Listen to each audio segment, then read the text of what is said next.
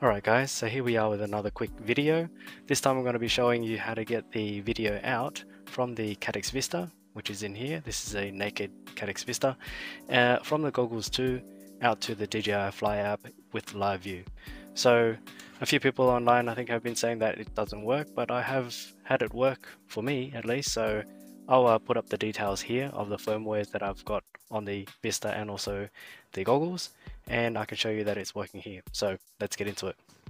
So I'm just going to power up the Vista. I'm just going to start up this fan just to keep it cool.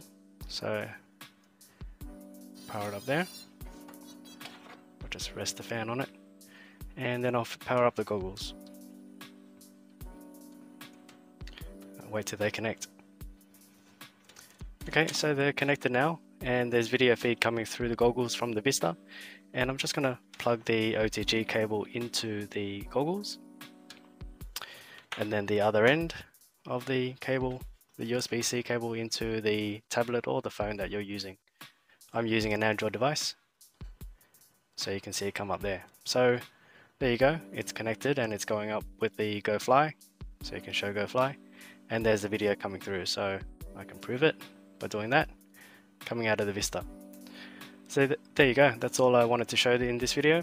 A few people might be wondering if that is, working or not, but it is here, as you can see, so hope it helps. Thanks very much. Cheers.